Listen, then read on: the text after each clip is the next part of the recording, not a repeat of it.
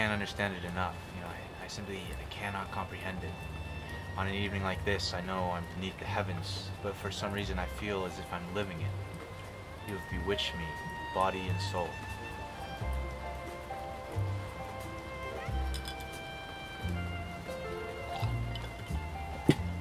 So I guess we're done here then. Are you breaking up with me? More water?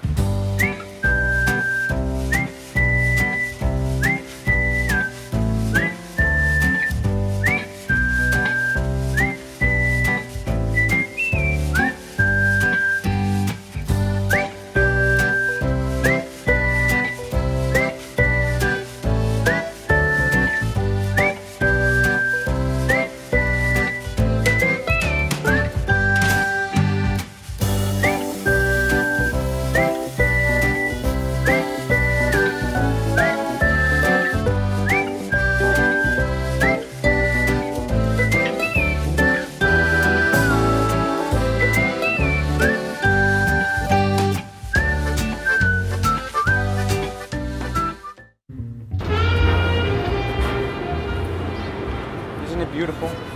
So wonderful to look at. It truly is a gorgeous development of life. Hey, Leo.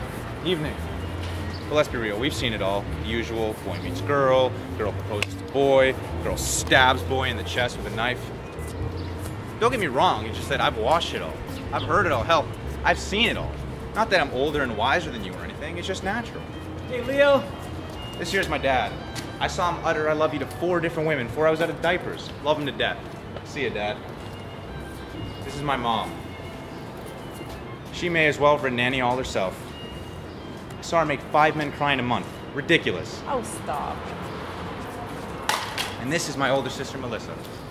Back in elementary school, she used to send me her exes to cheer them up. Boys would come running across the field after she broke their little hearts. She was Zoe from 500 Days Before It Existed. Oh, like you weren't the same.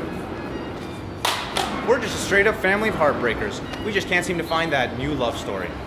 We're not bad people for trying to find unique, unseen love.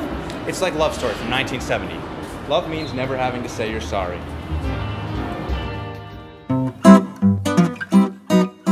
It's not like I haven't tried to commit. I mean, Lisa and I were going great before she pointed out how different we were. I mean, we were socially from 2 different worlds. Come on. The Notebook. Then there was Stephanie, who paid me to have lunch with her. She just needed someone to talk to. It was great. Love at last. But then she started talking to me like I was Deborah Messing. Her exact words were, "I think I'd love you even if we never met." Straight out of the movie, like she wasn't even trying to be new.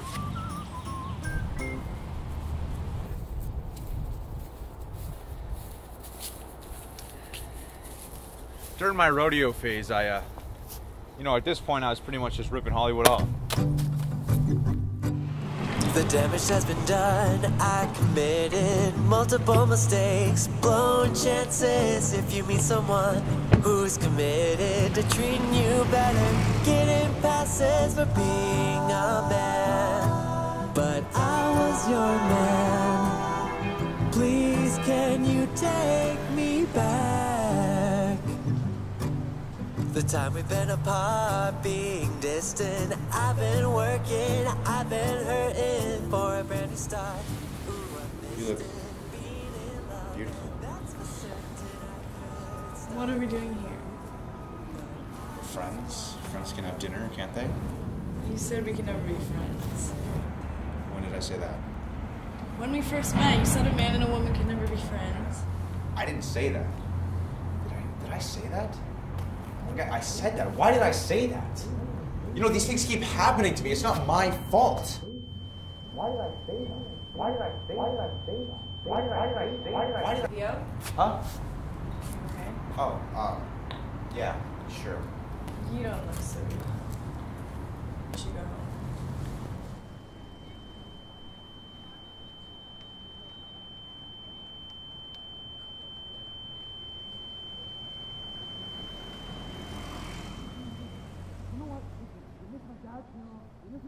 That's not my fault. It is your fault. Why is it my fault? Because you weren't there. I couldn't be there. You were my husband, Jonathan, and I needed you to be there for me. Timothy, I love you. I really do. Johnny, multiple mistakes, blown chances. If you meet someone who's committed to treating you better, getting passes for being a man. But I was your man. Please, can you take me back? Please, can you take me back?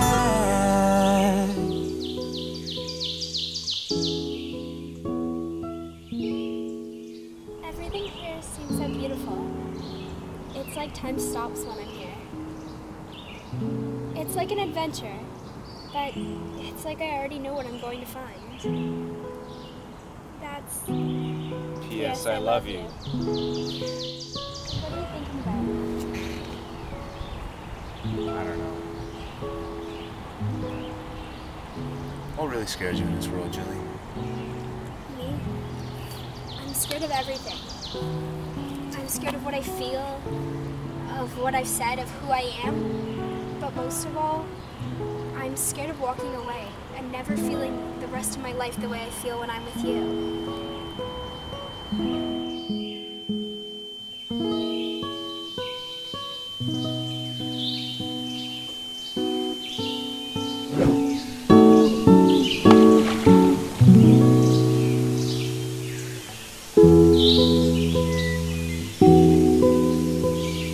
you.